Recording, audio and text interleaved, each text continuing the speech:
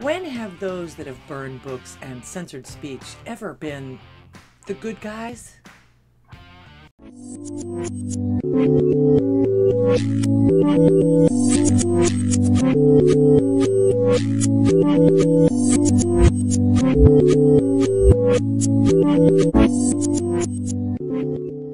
Greetings and welcome back to Here's What I Heard.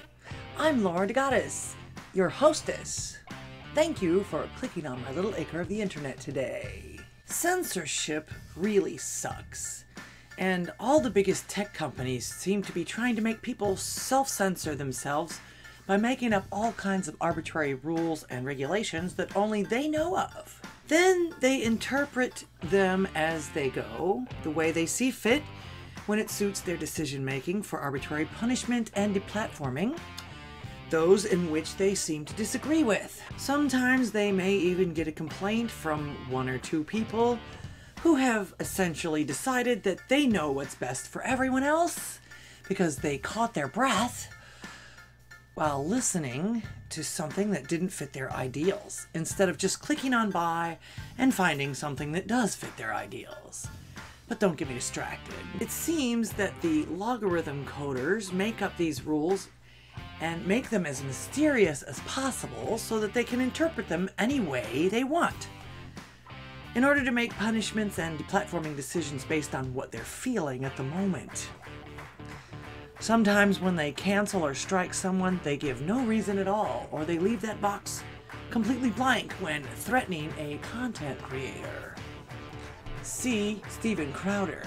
Now, it also seems like they're only picking on the biggest influencers and content creators because those are the ones we hear the most about. Think Alex Jones, Steven Crowder, and even the former president. I mean, if they can censor him, they can and will censor anybody.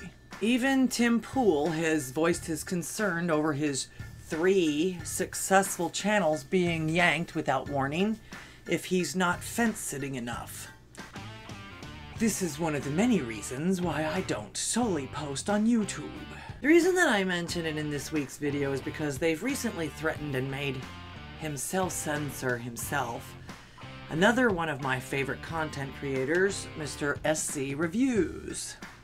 Link in the description. Now, comparison to the other folks that I just mentioned, he's not very big at all. He only has about 150,000 subs.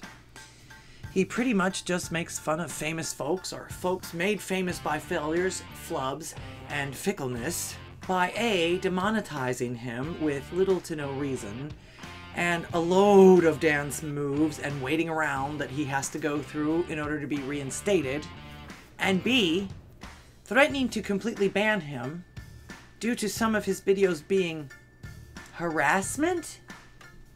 Of course, they won't tell him which videos break their rules.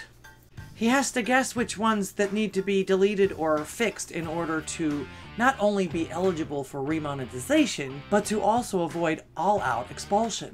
Now, what talk show host have you ever seen that doesn't do that on the regular? But I'll let SC tell you about it. YouTube demonetized my channel because of harassment, even though my channel had no strikes, completely clean. Somehow, somewhere they found harassment. And the thing is that I had over 2,500 videos at the time when my channel was demonetized. They don't tell you which videos contain the harassment, so you haven't got many options. And I'm sure you, like me, have noticed that the views from my channel have pretty much halved in that time period. Even though the likes have stayed the same. Look, I thank my audience out there for liking the videos, watching the videos, commenting, all that. So my regular viewers are getting my videos, but they're not promoting my content like they used to. So I need to get the channel remonetized again. I think it's very important. Otherwise the channel could die in a ditch, and I don't want that to happen. So I haven't got many options here. And I'm going to be deleting a lot of videos. I'm talking like 60 million views worth of videos because YouTube hasn't given me an option. The only option is stay demonetized and see the channel cark, delete just a few videos and then put the application in.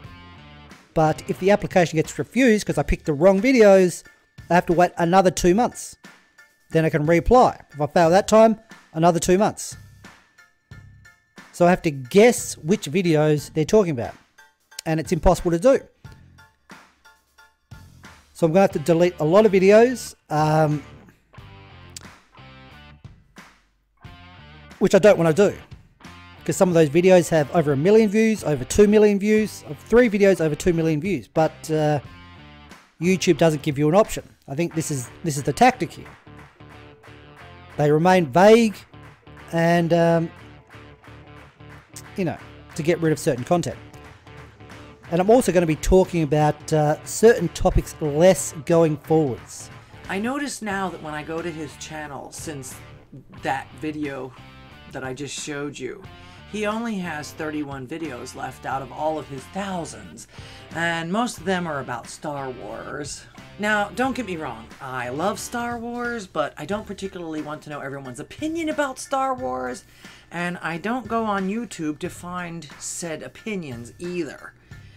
I find that a movie or story loses its magic and excitement factor when I find out too much about how things were done or what the artists were thinking at every exact moment while creating. Everyone has a creative process. It's not necessary to know everything about it to tell a compelling story. But don't get me distracted. If memory serves, I believe that SC's channel was actually recommended to me by YouTube while I was watching Tyler Zed of Zeducation some months ago. When I clicked on his channel, I found that they both do quite the same type of content. One covers a little bit more memes than the other one, but they both comment on current, stupid, ironic, and jaw-dropping events and idiotic ideas, especially about intersectionality.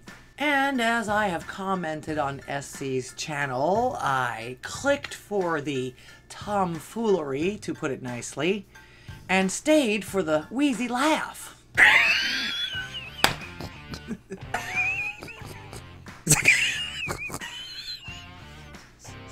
Anyway, in this week's video, I just wanted to give a shout out to this awesome Aussie and give him and any other content creator a piece of advice. Start working your way to the other more indie platforms for 2 reasons.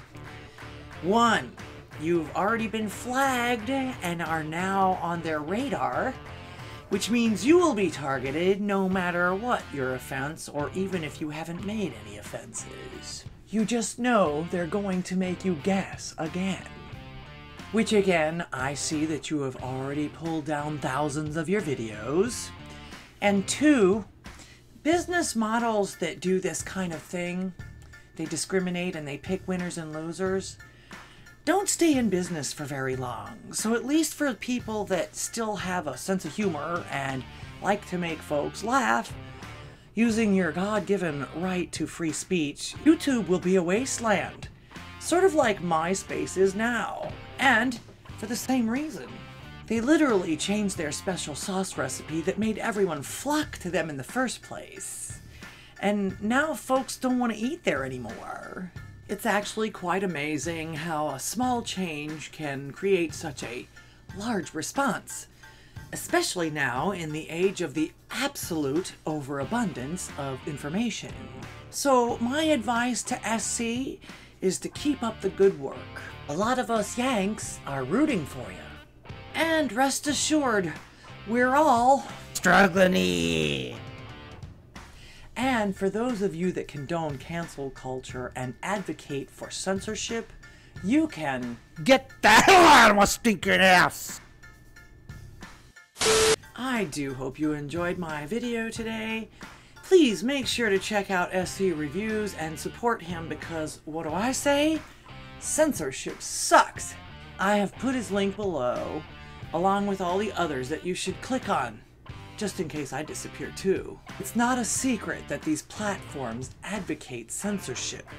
So who's to say that I'm not next? So if you would like to see me continue my work and help me with my goal of becoming a call-in talk show and beating the censors, please make sure that you like, subscribe, comment, and share this video. A donation would be the ultimate, and I'm still sending out unique gifts for your donations. I'm also posting on other platforms due to the censorship that has been happening here. All my links are below. Click on some of them, will ya? Don't forget to click on that notification bell so you don't miss any of my stuff. Thank you for clicking on my little acre of the internet today. Until next time!